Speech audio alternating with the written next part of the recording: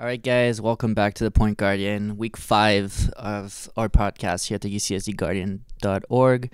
I am Marcus, and I'm here today with Miguel. Hello. And hopefully Richard will join us later, and Alex has a CS project, or so he told me. No, just kidding. He has a big CS project due this week, so he can't make it today. We're going to go over last week's picks. For some reason, Miguel was really good last week. Okay, I see how that is. I don't know what happened. Well, the only pick where you really made a difference, I guess the Rockets blowout against the Knicks, but they won by 15, so that's like... Exactly on the blowout okay, mark. whatever. But, so the Pacers Magic game, the Magic is like regressing really badly. And the Pacers are like on a 5 or 6 game winning streak. Yes, which is just fucking crazy because it's like they get Oladipo and Sabonis, right? And then suddenly they actually know how to play once they don't have to play on the Thunder anymore. I mean, they were playing decently on the Thunder. The only thing was Russ was taking up all of the all the usage. He had the ball all the time. Giving Oladipo the ball actually unlocked him. Yeah. Especially on this team where there's no one else other than Miles Turner, who's been on and off with the concussion. Mm-hmm. So. Yeah, and they're like a top 5 or top 10 offense, too, which the Pacers have never been in the past, 10 years? Because they used to play Paul George and, like, 2 big guys, and they were just really slow. They used to have Roy Hibbert. Yeah, so they used to be a typical Eastern Conference team with like no offense and a pretty good defense. The other game that was really interesting last week, I thought, was the Lakers against the Bulls. I really thought my pick would work out until about 6 minutes left in the game, where the Chicago Bulls went through a typical like 4 to 5 minute stretch where they just did not score a single point. And it was the first time I saw Chicago play all season. And I was shocked by how badly managed they seemed to be. So in that game, Antonio Blakeney, who is a two-way player on a two-way contract between the G League, and the Bulls, plays in the first half. He has like 16 minutes, I think. He has 18 points in 16 minutes or something like that. And so I'm like, okay, why like is this. He still a two-way? Yeah, but even if like just this guy is like having like the game of his life, like who cares? He might like score 30 points, right? No, he ends the game with like 18 minutes. Hoiberg plays him 2 more minutes in the second half, and they lose. They were up by, I think, 16 at some point, and they lose by 10? 9? Something like that. Do you know about Hoiberg's substitution strategy? Because he plays the starting 5 40 minutes. That's how much they played in that game. So he's Thibodeau. It makes no fucking sense. So he's Thibodeau without the defense. He played Justin Holiday 40 fucking minutes in that game. He went 2 for 10 from the field. Granted, he had like 11 rebounds, but still, like he's the worst shooter in the league, and he gets 40 minutes, and Blakeney gets out. But that's not because he's playing Kobe role for you guys. Throwing the ball. They don't need him. Just give the ball to the guy who was like a hot. Also, Markkanen had a really, really bad game, like shooting wise. He usually has like a better shooting percentage. He was like way off the whole game. Okay. But yeah, that was the first time, and probably one of the last times I see the Chicago Bulls play. Oh, what are you talking about? You had the Warrior game. Yeah, I watched the Warriors. So I watched the first 15 minutes, and I was at home, and then I was like, okay, no. And we were supposed to, I don't know why, but we watched the Minions movie with my parents, and it was much better than whatever Chicago did against the Warriors. So hey, it was your fault. They were playing well for the first 2 quarters. They were like just about like level. It was really weird, and then they lose by 49 points. And they have, I mean, that's a typical game. Like the Warriors like explode and then just put up 140 on them or something like that. But the thing about the Bulls is they just can't score the ball. Like if they score less than 95 points, they're gonna lose the ball in the ball game. And Valentine couldn't miss. Valentine dropped like 3 but they threes can't in the just first have quarter. one player being like a little hot at some point in the game. That's how they work now. The only consistent player on that team is Jordan Bell? Oh, no, sorry. Robin Wrong team. Lopez, I guess. Okay. Lopez got angry. He's always angry. True. So the game I want us to talk about is the Warriors Thunder game. Oh, let's not talk about that one. No, but Okay. let's not talk about the game itself. But there was something that really interesting. So the Thunder blew up the Warriors, and then the Warriors just went back to like winning all the games by like 30 points. So I think it was kind of like a one-off game. Oh, also, just to finish on this, the Bulls lost by 49 points to the Warriors without Kevin Durant or Draymond Green. That's how bad they are. Like, even the Mavericks would, like, make it a game if those two players were out. We'll find out tonight against the Kings, because the Warriors might not have Durant, Curry, and Draymond. They're all questionable. If they don't have Curry, then I don't think they blow out the Kings. They might still It's win. going to be an interesting game. They might still win, but they're not going to blow them out without Curry. It's Clay versus the Kings. And Yeah, but Curry had, like, 26 points in a quarter against the Bulls, and the game was done. Well, yeah. I guess Clay can have that. Anyways. Clay's 37-point quarter came against the Kings. The Kings, yeah, that's true. Okay. So, Warriors and Thunder, not a great game. It was like... Oh, it was a great game. Was it? The calls weren't terrible, like a certain Celtic game. Both teams played well, at least... The Thunder played well for 3 quarters. The Warriors played well after the second quarter. And then Kerr decided to pull out all of the starters once they were starting to make a run at 7 minutes left in the game. So I guess, okay, concede it. But I was thinking, we can make a run here. But Kerr just decided to pull it. So it's like, okay. I don't think it matters in the end. What I do want to talk about is during the broadcast, Mark Jackson, who is apparently the most anti-Warrior commentator ever. Like, whenever he talked, he like talked up every Thunder player, and he was like super like critical of the Warriors. Granted, it was like a really, really bad game for the Warriors, but every time he spoke, I was like, okay. But he said at some point that Billy Donovan was a good coach. And I do want to talk about that because I don't think Billy Donovan is a good coach. We're in agreement there. I don't think he's proven they lost anything, to the honestly. Mavericks on Sunday. Very true. He has had Russ carrying his team, and every other player on that team sucked until they moved to other teams. I could just go on and on. They're like what? Yeah. 6 and 8. If there are any points I'd make is he hasn't made his role players better. They still don't play well in clutch time, which is what I was banking on for the Warrior game. And they're 8 and 11. You brought up the Dallas game. Rick Carlisle is a good coach. Yeah, he is, and he just doesn't have any talent on his team right now. But that's Barnes. fine. Barnes is a good player. You know what I mean, though. Like, I got you. He's a good player, but he's like a 4th option. He's not a main option. I think his best role is a 2nd or 3rd option. 2nd, really? He can score, but like you saw him being the 3rd option on the Warrior team when but that was we won a our few years first ago. I championship. think he's better now. That's for sure. He's better now, I guess. So he thrived as a 3rd option then. Yeah. So if he's better now, why would he regress to 4th? Because now everybody has a super team. That's true. So going back to Billy Donovan, and I kind of looked it up. I was like, okay, so he's most known for winning back-to-back NCAA championships with Florida, right? With Florida, 2006, 2007.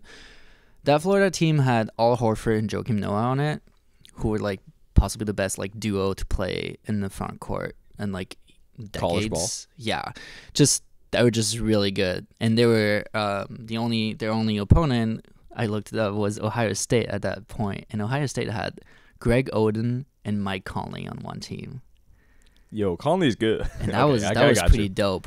So they were Oden in college was a beast. They were 1 and 2. Yeah, they were 1 and 2. But like Florida was just loaded, and then he goes back, he loses Al Horford and Joakim Noah to the draft, and he misses the NCAA tournament for 2 seasons. Okay, so that's one. Then he gets, he stays on as coach, and then he moves on to the Thunder. What they do last year was just give the ball to Russ, and Russ is like, I'm angry. Give me the ball. If you put him in a vacuum, he's probably like right now like just the best player. Not like he's not the best basketball player. He's not just like give him the ball, let him be angry, let him score, and like let him just wreak havoc. He's probably the best right now. Exactly. That's kind of the thing. So that's what he did last year, right? He averages a triple-double. He like just pads his stats all the time. Nobody really cared last year because nobody thought they could be good. But this year... He played the entire fourth quarter against the Warriors bench. So yeah. But this year, they feel like... Everybody felt like the Oklahoma City Thunder was going to be good. Me included. After a period of adaptation. That's fair. But now they're like calling people out. Russ called like someone out on Instagram saying like, oh, we need to like turn our like words into actions or some like cryptic message like that. He's pulling a LeBron? I don't know. But like Billy Donovan is I don't know. When I heard that, I was just shocked. I was like, there's no way Billy Donovan is a good coach. He's had the privilege of having good teams, good players. I don't see a system. I saw them play, even when they were playing against the Warriors, there's like some system in place, but most of the time it's just Russ and like Paul George. Paul George beat us and they just soundly. Like, it was just individual talent beating the Warriors because for some reason the Warriors were just off on that game. We were passing the ball to them. There was a time where I thought Durant forgot who Russ was and threw the ball right in front of him. Like, it wasn't even to his side. Russ was standing in front of Curry, and he threw the ball right to him. And I was like, what the hell is going on? And so we had like 30 passes like that. And regardless of who you're playing against, you can play against... Who's the worst team in the league right now? The Chicago Bulls. And you can lose to that. But we weren't locked in. They definitely were. And it was just kind of like one of those games. And the thing about the Thunder is they have a really good defense. They also have really good individual players that play defense. So I don't really think it can be attributed to like a team philosophy or whatever. And I also heard that it was someone on the broadcast team. Maybe it was Paul Pierce. I don't remember exactly, but he said like, oh, individual players like win playoff series. Like kind of saying that, like the system doesn't matter in the playoffs anymore and you can like one player can just take over, which is fair. But when you don't have any system to begin with, I don't think that's like doable. I don't think the Cavs have a system to begin with. They just give it to LeBron. So in a sense, that's true. But if you look at the Warriors teams nowadays, it's built on the system. It's not even... Although nowadays I'm getting angry at Kerr for not emphasizing ball movement and player movement more. Like sometimes I see the offense regress to give the ball to Durant and ISO, which I don't like. But very much of the time, our whole offense is based on player movement and Curry's gravity. Yeah, but even like any other team, like the Celtics have a system. The Rockets, they depend a lot on Harden, but they still have a system. Paul's been playing well for them since he came back, that's true. That's true. But you just don't see that in OKC. And I agree, Cleveland doesn't really have a set system, and Tyronn Lue is probably a really bad coach too. But I trust LeBron in somewhere where there's no system rather than like whatever is going on in OKC. Just because LeBron has like that intelligence of the game where you're just like, okay, this guy's it's just okay. Russell Westbrook is gonna take the ball and just gonna like drive into the lane, and like that's all he does. And most of the time it works, but there's no nuance, So it's like their nuance. If anything, it would be like a continuous pounding. It would be It would be Russ charging in. If that doesn't work, pass the ball out. When Durant was there, it would be kick the ball out to Durant, and then Durant would take his job. But they played ISO all the freaking time. Yeah, when Durant was there, and then Durant would take his job. So now with Carmelo and Paul George, if they're going back to this, it would be Russ taking charge and then kicking it out to one of these two premier scorers, and then letting them work again. That was what I think everyone believed would happen, and it's not working out as well as people are expecting it to. If there's anything I'd point out, it's that their fourth quarter defense is terrible. It jumps from really? At least for November.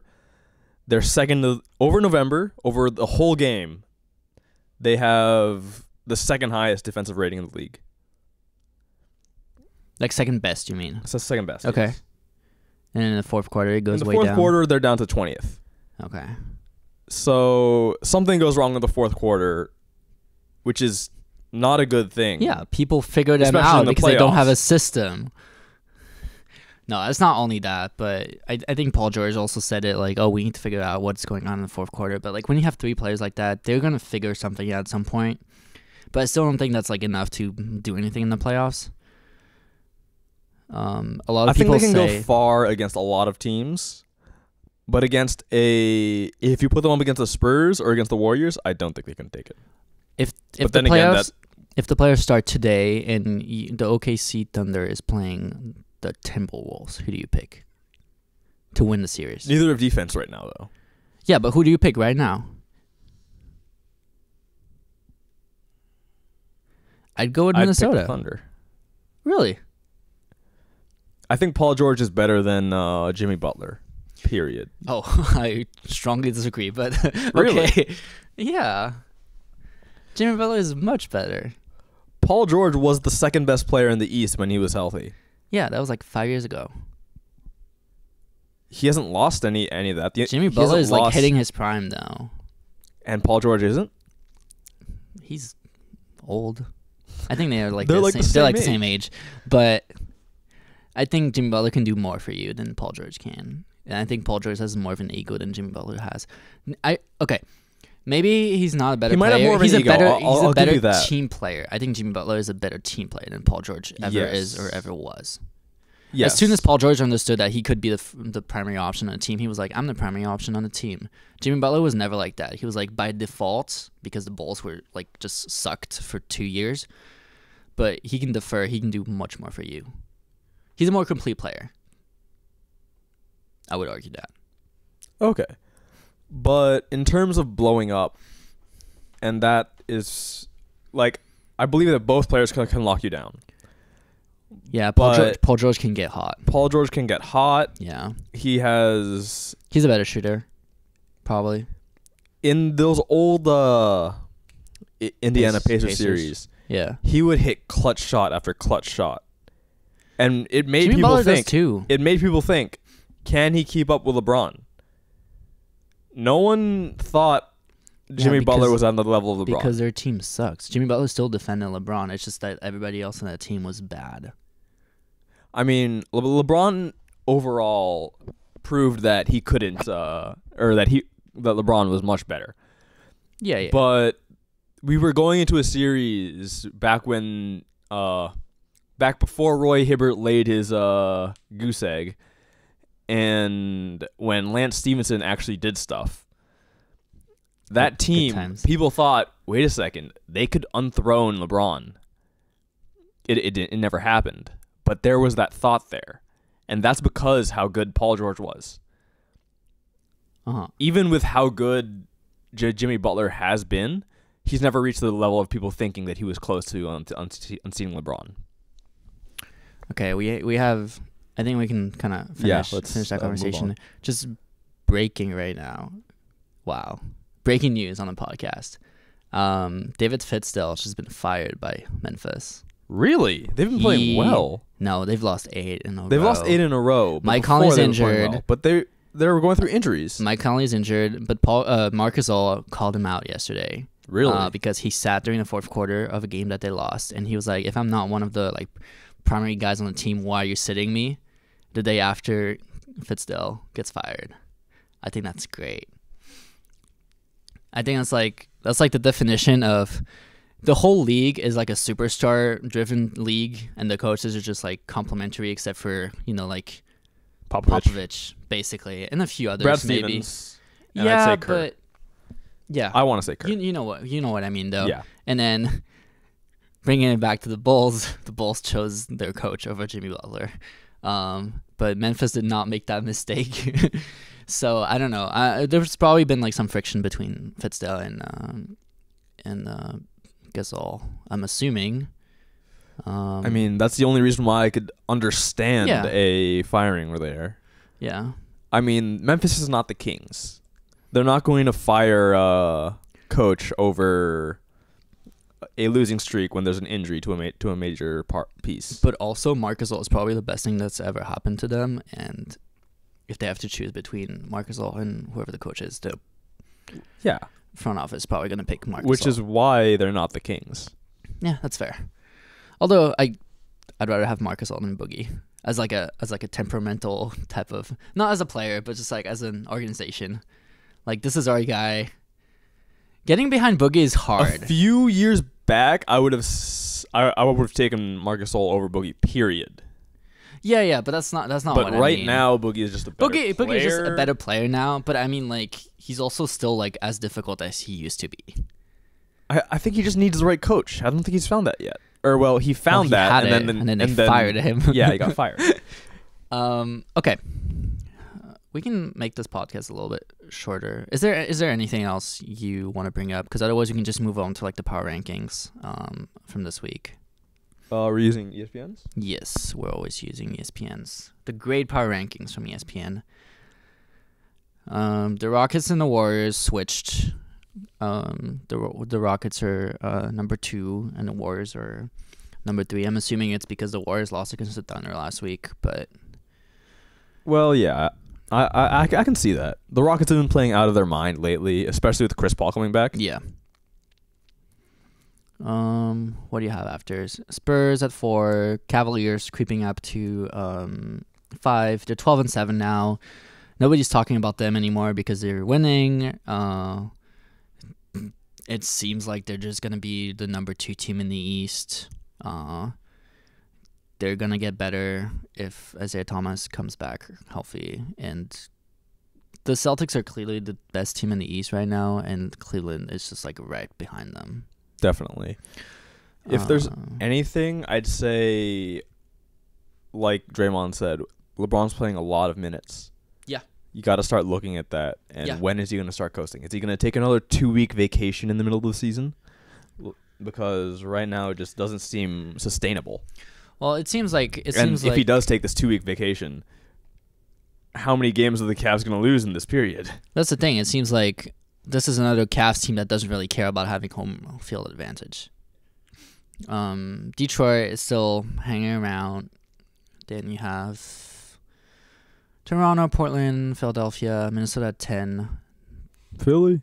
Denver 11. The Pelicans rising behind a 3-1 week. It seems like they're not going to blow it up if they keep being in a playoff contention. I'm surprised they ranked the Wizards over the Thunder right now. Oh man, the Wizards suck. I mean, they lost John Wall.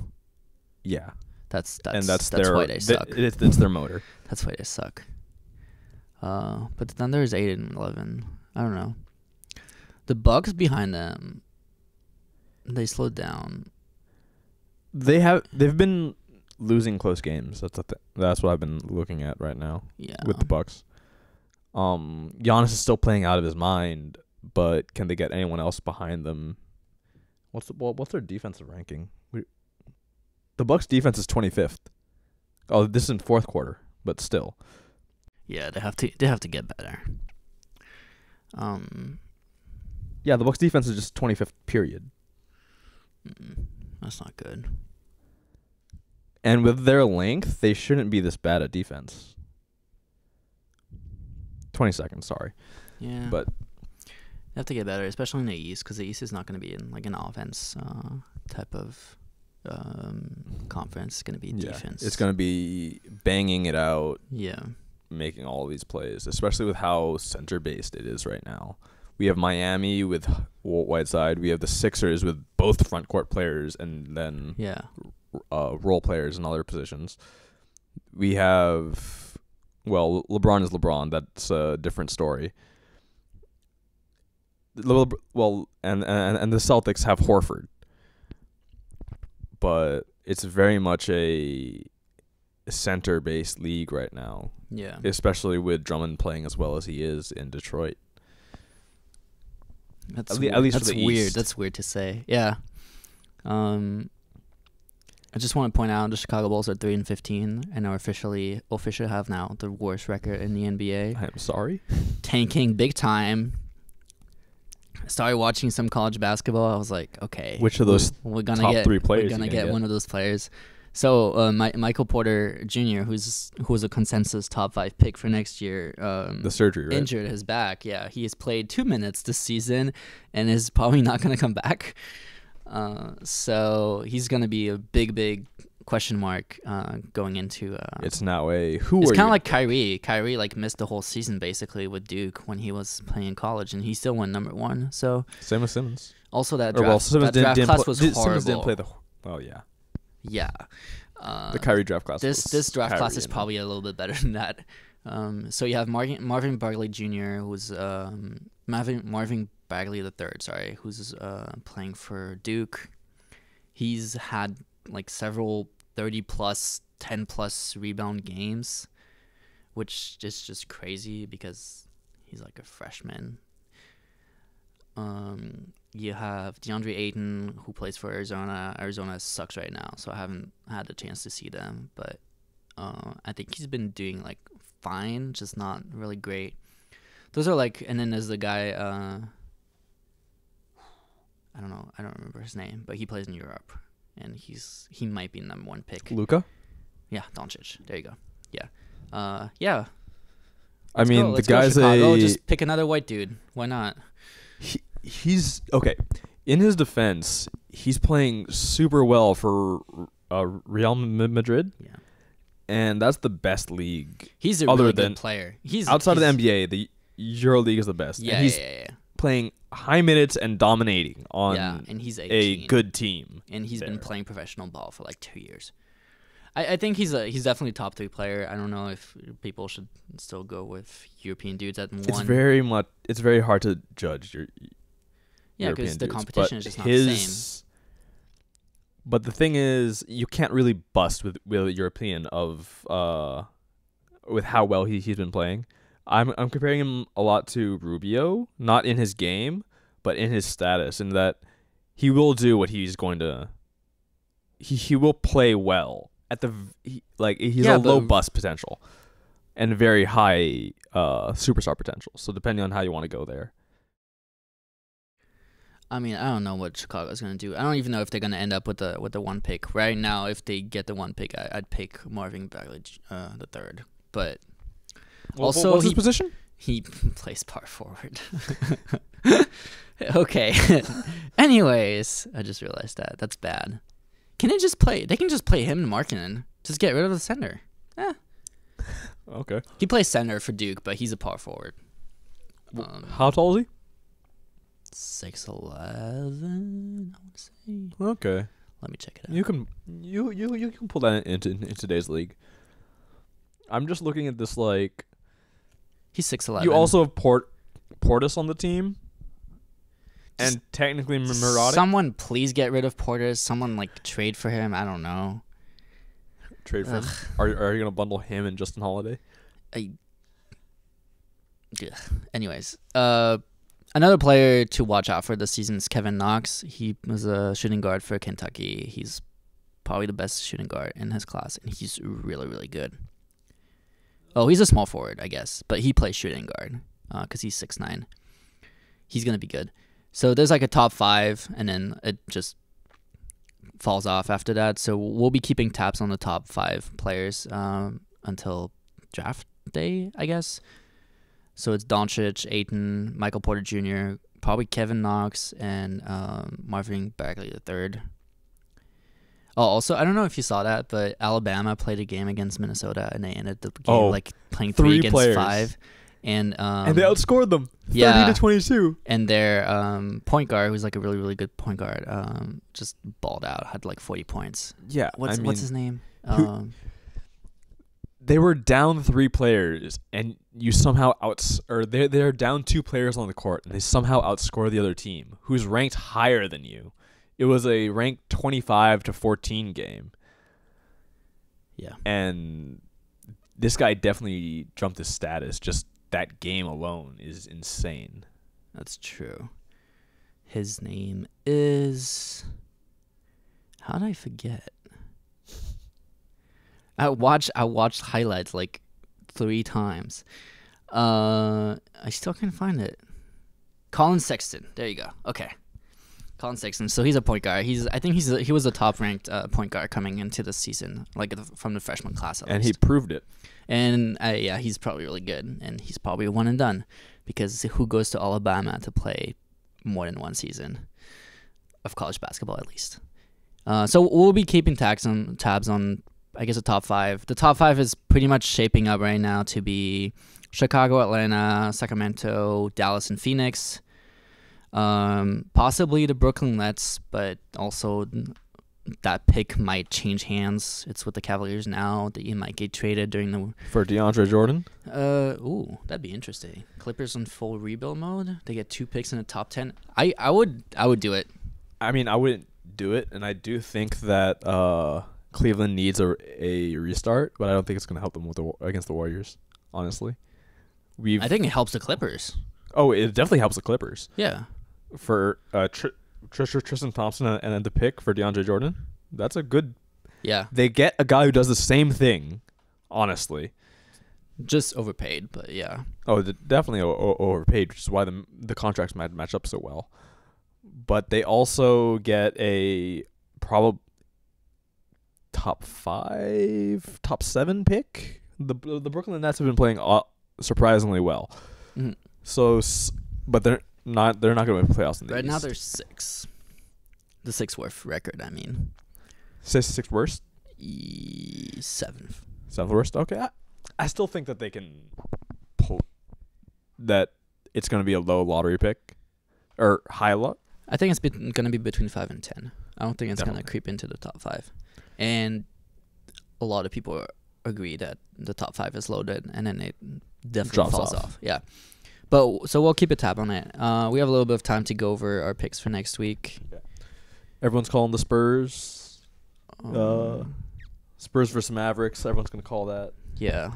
The Wizards are not winning against the Sixers, not without John Wall. Not without John Wall. But I don't think Alex knows that John Wall's out. That might be it. Disregard the Lakers picks because they're picking Lakers over Warriors. Yeah, the Warriors are winning against the Lakers. Sixers and Celtics is probably going to be a really good game. They might have a chance if all 3 of them are out again. Curry and No.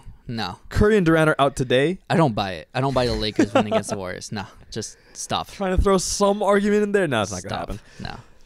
So the Sixers Celtics is probably going to be a really good game, and it might be a preview of like a first round, or even a second round playoff series, and that'd be dope.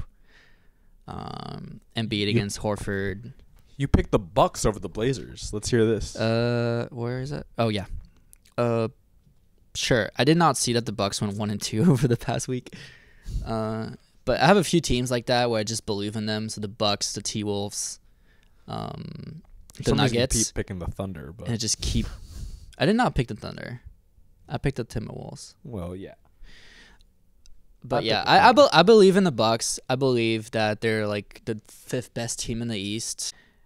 I don't like the Blazers. I still think they're gonna regress. They're doing really well right now. I have to admit that, but I still think I don't have a logical explanation. Oh, it's at the Blazers too. It's at Blazers, and I think Nurkic will play pretty well in a bruising style of game. Yeah.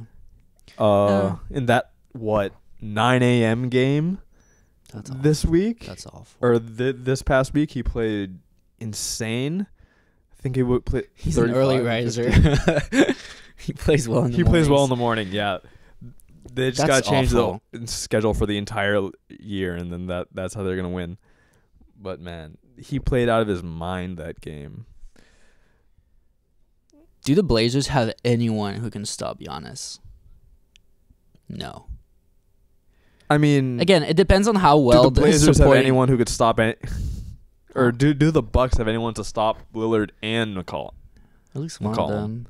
I don't know how good of a defender Chris Middleton is.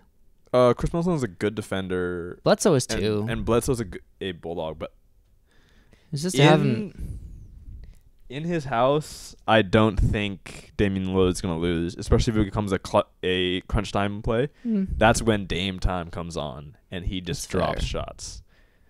I'm still picking the Bucks, but also it'll be a fun game. Also, yeah, Jason Kidd might be on the hot seat. Thunder Soon. Wolves. Thunder Wolves. We've already argued this. Oh yeah. Oh right. I did not think about that. Yeah, I'm picking the T-Vols, but mostly because the Thunder just lost against the Mavericks. Spurs Thunder. It's a surprising consensus that everyone's saying the Spurs. I don't trust 15. the Thunder.